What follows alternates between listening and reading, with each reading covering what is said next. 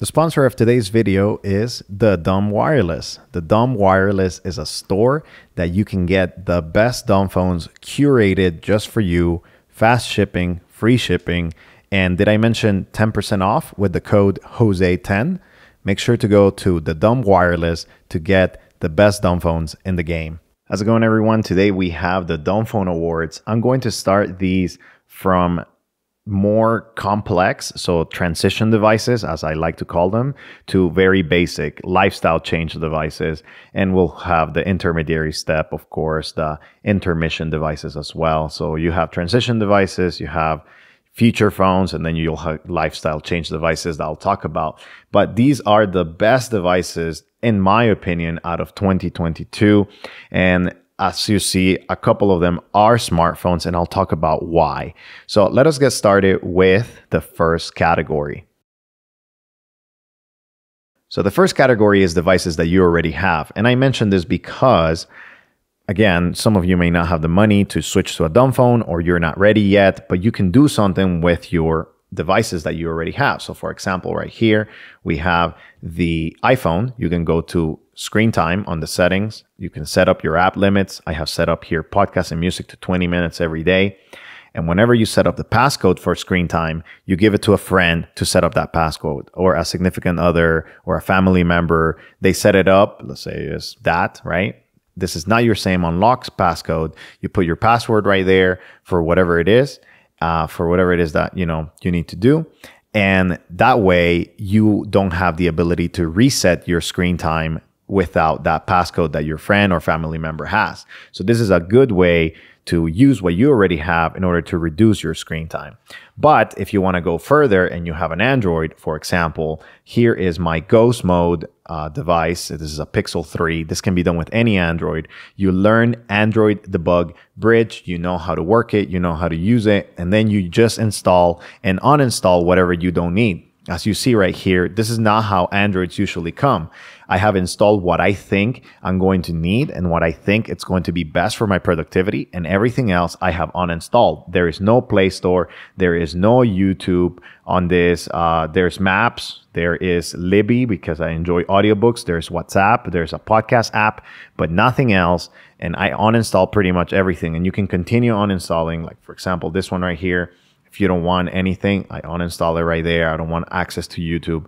I don't want access to a store to download other things. You can uninstall it. You just need to know and learn how to customize it. It takes maybe 30 minutes to an hour to learn how to do this, but it's worth it because you don't get to waste the money that, into a new device, but you use what you already have. So that is the smartest possible devices. Work with what you already have category. The winners are whatever you already have. Just learn how to work it and learn how to reduce it. But let's get into the next category, which is transition devices. So now we go into the best transition devices for 2022. We have the Xiaomi F22 Pro, we have the Cat S22, and then we also have the Jelly 2E or the Jelly 2, whichever one it is that you prefer, the cheaper version or the more expensive version. They're both great devices. This one has a lot of smart things, but as I mentioned in my previous segment, you can uninstall or disable a lot of things. And if you learn Android Debug Bridge, all of these can be customized to the minimal viable product, which is a very good thing for those of you who want a more simple lifestyle. But here we have the Xiaomi F22 Pro, excellent device for international users. And again, you have the ability there. This is a touchscreen device and it has all the apps if you want them, but you can also uninstall them with ADB. But you have the keypad if you want to use the keypad. You have the touchscreen if you want to use the touchscreen. And this is the best of both worlds. You can have all the apps that you need and all the apps that you don't need. And this is the same thing here for the Jelly 2E. You have the ability to use the Jelly 2 to the best of your ability. But because of that tiny screen, I mean, look at that screen is so small when you compare it to an iPhone, for example, right? Right there, you have an iPhone screen. Right here, you have a Jelly screen. And it's not as addictive. You're not going to be super enthralled watching videos or shows on this because it's just so small. Same thing with the Cat S22 Flip. It's a flip device. I find it hard-pressed for people to be watching videos on the flip devices, especially since you have to hold them like this. And that's not the most amazing experience. But again, this is Android. You can customize it to have the apps that you want, and the apps that you don't want, you can also uninstall them. So it's a great option. It's a rugged device, and it does bring a very good battery life because, again, you're not using it as much as your smartphone. But very good device right here, the Cat S22. Now, in terms of pricing, the most expensive one will be the Cat S22 and the Xiaomi F22. They're going to come around $250. The Jelly 2 is around $150, $179, depending on if you find it at a promotion. And I think it's an excellent device. Again, it also has extra nicety, which is student mode. And student mode, you do, I believe I put this password 1 2 3 4 5 6. Yes. And student mode, you will get restricted apps. Like, for example, see right there, all of these got grayed out. I'm not able to use them because I am on student mode. And you can set that up. Again, give the passcode to a friend, and boom, you have the ability to use your apps once again. So I think this is good transition devices, the best transition devices for 2022. And they have a great deal of functionality. Again, you know, you can install whatever you need. Uber, Spotify, Maps, all of these devices have the ability to use that. And these two right here have the ability to do Android Auto. So they're transitioning you into a simpler lifestyle because of their screens or keypads or things like that. But you're not there yet into the more very basic feature phone devices, which will be our next category. So we're going to get to the next category, which is feature phone devices. So now we have the feature phone category, and the winners for this year are, with KaiOS, the Nokia 2780. This is the best KaiOS device. It does have some apps, but it's not going to be able to install everything and anything you want. I think it's excellent for a transition to a simpler lifestyle. It does still have some maps that you can get to for example, transit, or it will follow you if you're driving and you don't want to get super lost, but it's not going to be the same experience as a full smartphone or like the transition devices that I showed you. But right here, you have a podcast app, you have a store with a couple of things here and there. I have made reviews on all of these devices, so make sure to check those out. But again, it's a good experience. It's fast, it's snappy. KaiOS has gone through a lot of iterations, and 3.1, which is this device has, is excellent. It does have USB-C, so that's a plus. These are also feature phones, and they have the same operating system. So this one has, again, messages, it has Snake, it does have a rudimentary browser, but again, you're not going to be trusting it that much. It's not going to be fast. It does have an FM radio right here.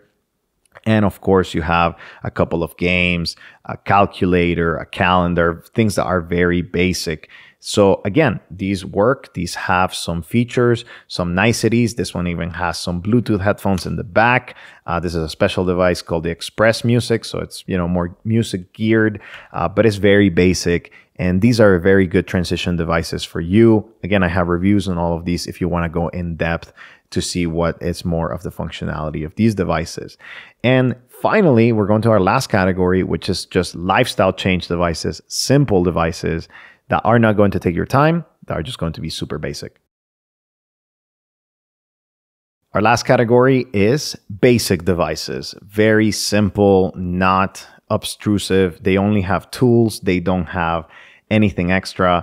I would even say out of these three, the Punkt, the Mudita, and the Light Phone, there's a clear winner in my opinion. And there is something that needs to be improved. So let's start with the one that needs the most improvement, but finally got released, the Mudita Pure. We saw a video, I made videos and live streams on this. And the reality is that it's not ready for prime time yet. But if you only need calls and texts that are one-to-one, no group text message, no nothing like that, just sending a text message to one person, to a friend, to a family member, this is not a bad device. Like it has made a lot of improvements. You can make it work with T-Mobile here in the United States, and internationally it has a couple more configurations, but it makes it to the best of 2022 for very simple devices and premium devices. These are all above $300, except the Light Phone right now is $250 because they're running a sale up to the next couple of weeks. But Punkt is a premium. This is a premium, but it's not super premium support in all of them. I think Mudita does a great job, and Lightphone, of course, does an amazing job as supporting and updating the devices.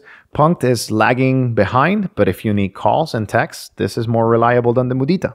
So I would say if you're ranking them, you will definitely have Mudita in third place, Punkt in second place, and Lightphone in first place, just because of the support network that they have. And these are devices that are going to transition your lifestyle. So for example, here, the Lightphone has only phone, music, podcast, directions, alarm, calculator, settings, hotspot, and notes. That's it. That's what they're working with. And all of these are optional. You can even have a phone here, the Lightphone, that only has phones, alarms, and a calculator, and that's all you need. And if you only need notes, then you can only have notes and alarm and phone, and that's pretty much all you have on the phone. So it's very customizable. It's very good when it comes to support. The Mudita Pure right here has messages, an alarm, and a meditation timer, and some music, but that's about it. The Punkt only has calls, text messages, and I wouldn't even count Pigeon. It has had too many issues. That's for the signal integration. I wouldn't count on it. So these are the devices that are the best for 2022. And I'll bring some of them back so that you can see them. You know, essentially Jelly 2 transition devices right here. And of course, more basic devices like the Nokia devices right here.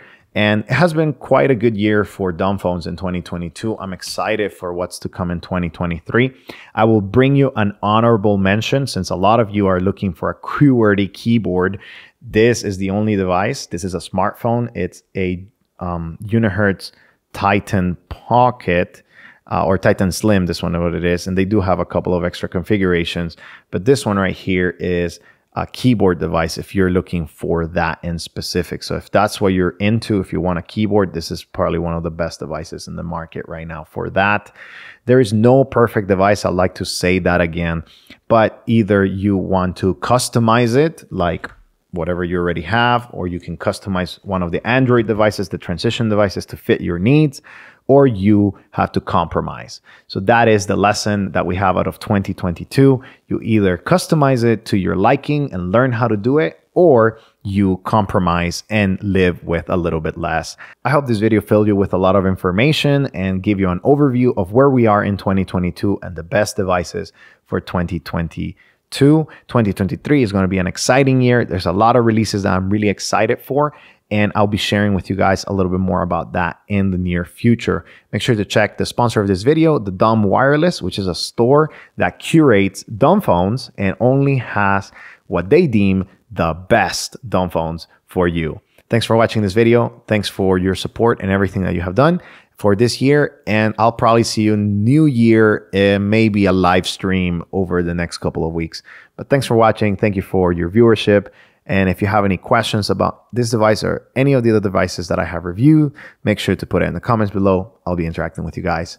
See you guys in the next video.